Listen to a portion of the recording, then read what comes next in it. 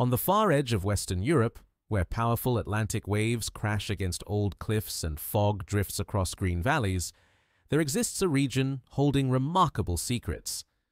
From far away, it appears calm, almost overlooked by time. Yet under its woodlands and stone-filled valleys lies one of Europe's most fascinating genetic tales. This is Galicia. Ice Age survivors found refuge here. Mediterranean farmers sailed to these shores. Steppe warriors rode in from distant lands. Celtic tribes built their homes. Roman legions marched through. Germanic kings ruled. And surprisingly, a North African wave arrived long before most people realize. Each group left something behind in the blood of the people. Galicia is not simply Europe's edge. It is a place where some of the continent's oldest populations came together. More than 40,000 years ago, long before anyone built cities, worked with metal, or created writing systems, small bands of humans already lived in northern Iberia. During the harshest period of the Ice Age, roughly 20,000 years before Christ, massive ice sheets blanketed most of Europe.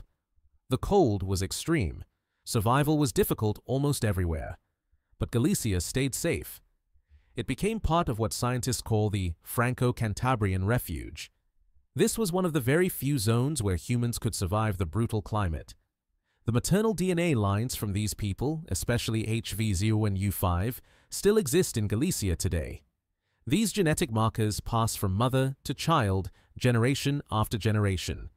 They represent an unbroken thread reaching back to the Ice Age. These early hunter-gatherers probably had darker skin and strong bone structure, but many carried a genetic mutation that made eyes lighter in color. This means blue eyes and green eyes already appeared here during the Ice Age itself. They survived as coastal hunters and gatherers.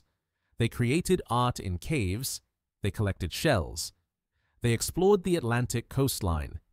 Their paintings still exist on cave walls.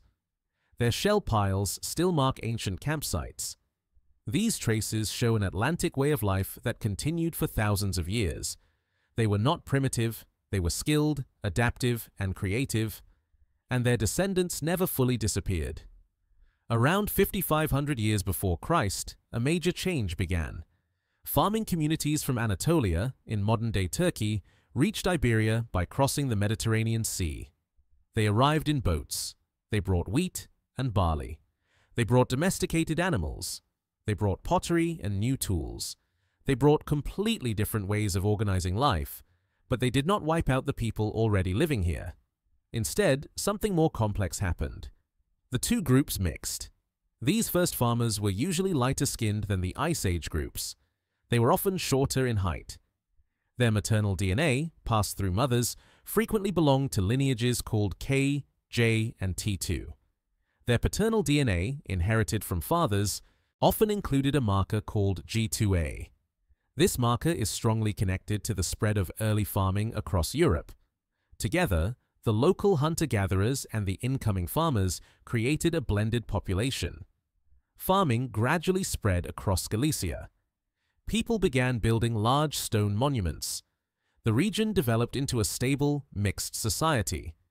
The older Ice Age ancestry continued mainly through maternal lines. The Near Eastern ancestry from farmers passed through both mothers and fathers.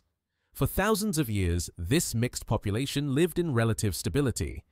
But the biggest genetic transformation was still coming. Between 2,500 and 2,000 years before Christ, a powerful new population entered the region. They were connected to something called the bell beaker culture. This culture gets its name from distinctive bell-shaped cups used for drinking. But more importantly, these people were part of massive migrations spreading from the Pontic-Caspian steppe. This is the vast grassland stretching from modern Ukraine to Kazakhstan. These groups brought advanced metalworking. They brought bronze tools and weapons. They brought new social structures. And they brought a genetic profile that dramatically reshaped all of Iberia. The most dramatic change appeared in the paternal line, the line passed from fathers to sons. A genetic marker called R1b-M269 arrived, and it spread with incredible speed. It did not mix gradually. It replaced almost all earlier male lineages. By the end of the Bronze Age, most men in Galicia carried a specific branch called R1b P312. Shortly after, a uniquely Iberian variant called R1b DF27 became dominant. This branch almost certainly formed inside Iberia itself, between roughly 2200 and 1800 years before Christ. This happened long before the Iron Age, long before anyone spoke Celtic languages in the region. These Bronze Age newcomers were typically taller than earlier populations. They had lighter skin, they often had blue or green eyes. These traits came from their steppe ancestry. Their arrival was not peaceful. It was a population replacement on the male side. Yet maternal lines from earlier groups survived and mixed with the new arrivals. The region was transformed. And this transformation set the foundation for the Celtic societies that would later emerge across the Atlantic zone. By the Iron Age, around 900 years before Christ, Galicia had developed into a distinct Atlantic Celtic society. The landscape filled with castros. These were fortified hilltop settlements built between 900 BC and 100 AD. Inside these stone walls were circular houses. There were workshops for metalworking. There were shared communal spaces. Archaeology reveals a warrior culture. Evidence shows skilled ironworking. Art from this period displays swirling geometric patterns similar to those found in Ireland and Brittany. But genetics reveals something crucial about how this Celtic culture formed. It did not arrive through the classic Celtic migrations from Central Europe. The Hallstatt culture and Latin culture, famous Celtic societies from Austria and France, did not replace the population here. Galicia remained dominated by R1b DF27, the paternal lineage that had already become common during the Bronze Age. This tells us something important.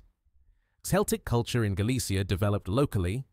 It spread through Atlantic coastal networks, not through invasion from Central Europe.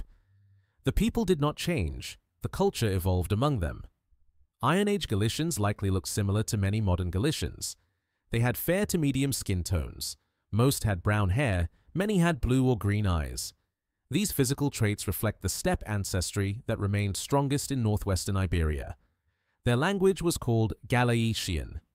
It was recorded in inscriptions from about 150 BC to 100 AD. Galician was closely related to the Celtic languages spoken in the British Isles. Words and grammar show clear connections to ancient Irish and Welsh. Today, echoes of that Celtic era still survive in Galicia. The gaita bagpipes sound across festivals. Ancient stones still show carved spirals. The fast-paced muñeira dance continues at celebrations. These are living connections to a Celtic civilization that was born on Iberian soil and has been carried forward by the people of this land. When Roman armies arrived around 137 years before Christ, Galicia did not simply collapse. It resisted. Then it adapted. The Romans brought engineering and roads. They brought urban planning and administration. They brought Latin, which eventually evolved into Galician and Portuguese. Roman influence was strong culturally, but genetically their impact was limited. Only a small amount of ancestry from Italy and the Eastern Mediterranean entered the region during Roman rule. Galicia remained, above all, an Atlantic population. The Roman period lasted for centuries. Cities grew, trade expanded, infrastructure improved, but the genetic makeup of the people stayed largely continuous with the Iron Age population that came before. The Visigoths were a Germanic people who ruled Galicia from 409 AD to 585 AD. They formed the first stable Germanic kingdom in Iberia. Their cultural influence was greater than their genetic contribution. They added only a small number of new paternal lineages inherited through fathers. Their legacy survives more in law codes than in DNA. It survives in place names. It survives in early Christian architecture and religious practices. But the genetic signature of the Visigoths in modern Galicia is surprisingly small. Most of the population continued descending primarily from the earlier Celtic and Roman-era inhabitants. Modern whole genome research has revealed one of the most unexpected chapters in Galician history. A significant genetic layer from North Africa and the Middle East exists in Galicia today. This ancestry makes up between 13 and 16% of the modern Galician gene pool. But here is what makes it shocking. This ancestry entered Galicia before the Islamic conquest of Iberia, not after it. Genetic dating methods place this mixture between 620 and 670 AD. This was during the final decades of the Visigothic kingdom before Muslim armies crossed into Spain. The arrival was strongly male-driven. About 21% of Galician Y-DNA, inherited through fathers, traces back to North African or Middle Eastern origins. In sharp contrast, the maternal lines passed from mothers remained close to just 1%. This pattern shows that the genetic contribution came primarily through men. These men may have arrived through military movements, they may have come through trade networks, they may have arrived through early maritime contacts along the Atlantic coast. They left very few cultural traces behind. No major language shift, no religious transformation at that time. Yet their genetic signature became a permanent layer in Galicia's ancestry. This finding challenges many assumptions about Iberian history. It shows that significant North African genetic influence arrived earlier and through different routes than traditionally believed. Today, Galicia stands genetically distinct from much of Spain. Studies show that Galicians cluster closest to Basques, Asturians, and the Atlantic French populations. Their steppe ancestry is higher than in most other Iberian regions. This reflects the strong Bronze Age migrations that reshaped the Northwest. Their DF27 paternal lineage, inherited through fathers, reaches some of the highest frequencies anywhere in Europe. And while Galicians do carry North African ancestry, it is notably lower than in Andalusia and other southern Spanish regions. In physical appearance, many modern Galicians show fair or intermediate skin tones. Brown hair is most common, though lighter shades appear frequently. Blue and green eyes occur at higher rates than in most of Spain. Culturally, Galicia maintains its Atlantic character strongly. The music is distinct. Bagpipes echo through villages. Traditional dances continue at festivals. The architecture differs from central Spain. Stone construction and Celtic-inspired designs remain common. Seafaring traditions run deep. Fishing communities have existed for millennia. Maritime culture shapes daily life along the coast. And the language, Galician, preserves a unique identity. It shares roots with Portuguese but maintains its own grammar and vocabulary. Galicia has never fully merged into a single Spanish identity. It keeps something older, something tied to the Atlantic world rather than the Mediterranean. Galicia's past is not a simple straight line from ancient times to today. It is a story built in layers. Each layer remains visible. None has been fully erased. There are the Ice Age refugees who survived in this coastal refuge when ice covered most of Europe. Their maternal lines still flow through the population. There are the Neolithic farmers who brought agriculture and mixed with the hunter-gatherers. Their ancestry blended into the population permanently. There are the Bronze Age upheavals when steppe peoples arrived and transformed the paternal lineages. This created the genetic foundation for what would become Celtic Galicia. There is the Atlantic Celtic culture, which developed locally and connected Galicia to Ireland, Brittany, and the wider Celtic world. This culture shaped language, art, and society for over 1,000 years. There is Roman rule, which brought infrastructure and Latin but did not genetically replace the people. There is Visigothic governance, which left legal and religious marks but minimal genetic impact. And there is the early medieval North African wave, arriving mysteriously before the Islamic conquest and leaving a permanent genetic signature. All of these layers exist together in modern Galicia. They create one of the richest and most complex genetic landscapes in all of Europe. Galicia is often described as being on the edge of Europe, but that description misses the truth. Galicia is not the edge. It is one of Europe's oldest hearts. It preserved Ice Age populations when ice destroyed life elsewhere. It became a crossroads for Atlantic and Mediterranean peoples. It developed Celtic culture independently.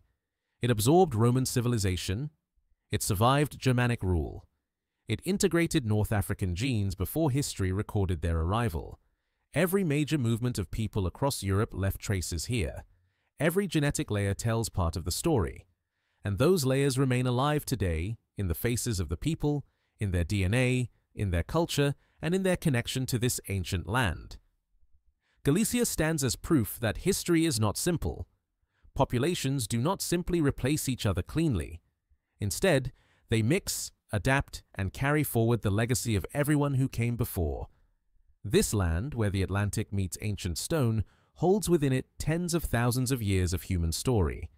It is a place where the Ice Age never fully ended, where the first farmers still live in the genes of the people, where Bronze Age warriors left their mark, where Celtic culture grew from local roots, where Rome built roads that still exist, where mysterious arrivals left their children behind. Galicia is not forgotten. It is misunderstood. It is not empty. It is full of ghosts and ancestors.